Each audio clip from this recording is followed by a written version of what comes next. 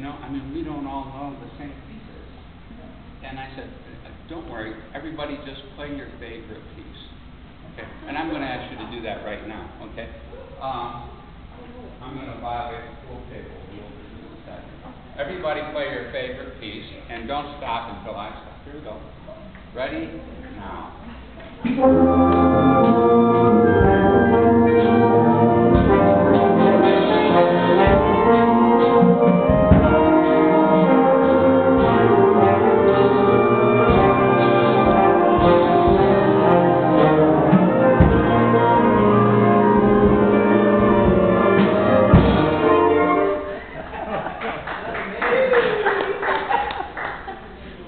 Imagine what that photographer was thinking.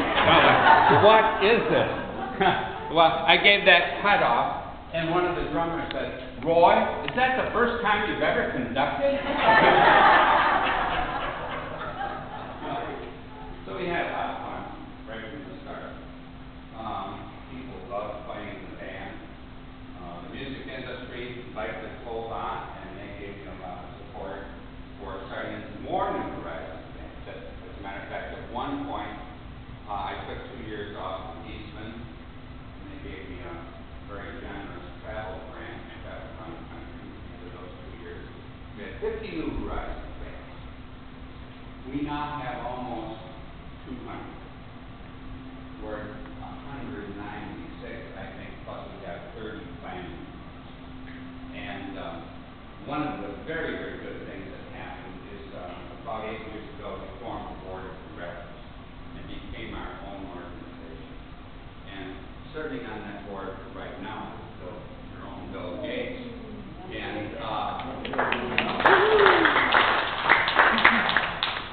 the board does a great job for us. They're all enormously talented people with great backgrounds.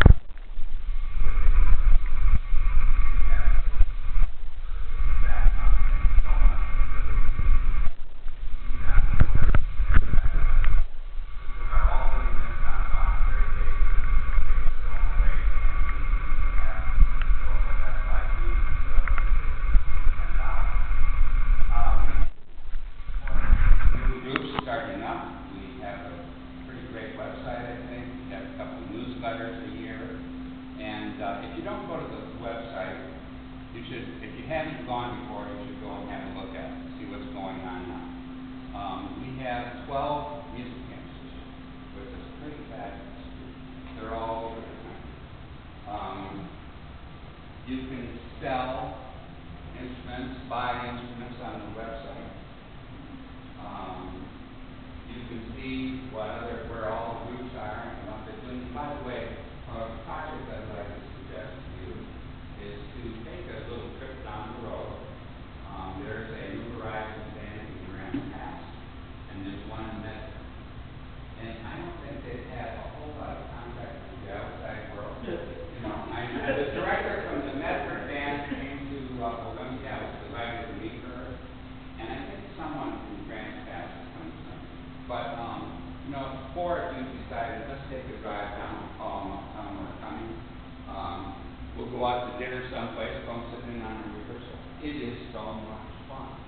And pretty soon we get some interaction going back and forth. So you might want to take that on at some point. And then invite whoever would like to come up to sit in on your rehearsal. Have them come up here. And I know you've got together with the Eugene band on a regular basis. I think that is just fabulous that you're doing that. There are a couple other groups here in Medford and Grand Pass that I think you could bring into that fund, and you would be providing a very, very nice service for other people doing that and have a good time yourself. Right now, we have a grant from the National Association of Music Merchants, which allows us to bring 6 music teachers from around the world to the United States to visit New Horizons bands, with the hope that people will see them and go back and start bands in their own country. Last year we had 2 people from England, 1 from Australia, 1 from New Zealand, 1 from South Africa, and 1 from Italy. The grant's been renewed.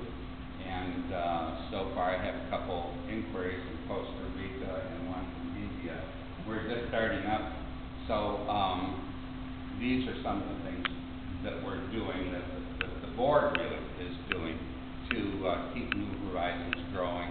We're always trying to think of new things to do. The tours are in that category. Part of the idea for the tour is to give you a chance to go someplace without spending a lot of money or a lot of time. So if you signed up for part of the tours, you could go and visit as many other bands as you want to. It costs $15 for each band that you visit, which isn't very much. And you get a little taste of going to another band. It is so much fun to do that, I can't tell you. So have a look at the website. And do you have any questions for me now?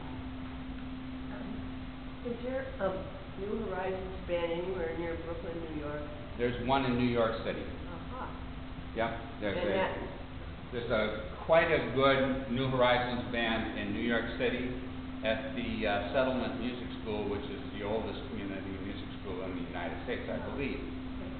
So, yeah. All right, thank you. Yeah. So you can always look at the website to find out where the groups are.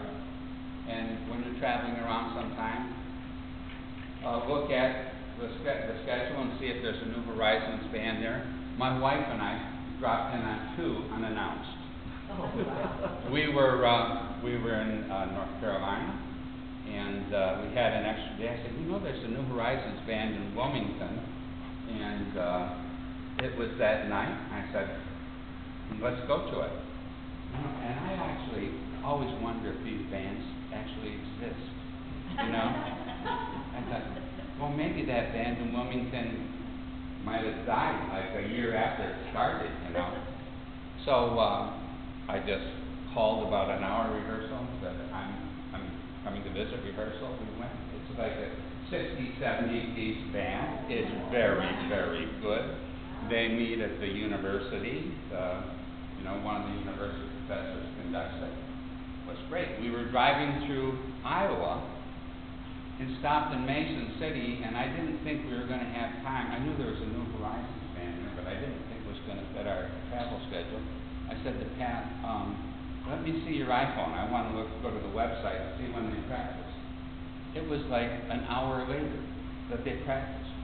So the Mason City has a New Horizons band meets at the Music Man Museum. And the rehearsal room, there are 76 trombones on it.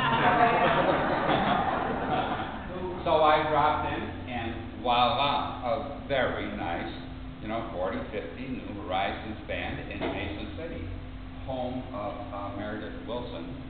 And that museum is really quite worthwhile to visit. And his home is right there next to the museum. So we've been having a great time. You can do this too. Get a couple people and go visit someplace. So I think it's break time. I'll be happy to take any questions you have during break. Thank you.